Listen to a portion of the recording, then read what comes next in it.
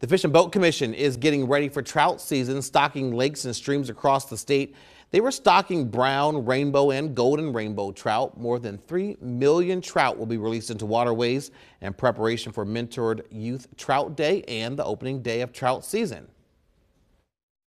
A Mentored Youth Day, it's a great opportunity for anybody with little ones, with kids. They can get out before everybody else gets out and the streams get all crazy. On March 30th, they can come out, do that Mentored Youth Day, get some trout, and then of course the regular opening day statewide is April 6th to everybody else.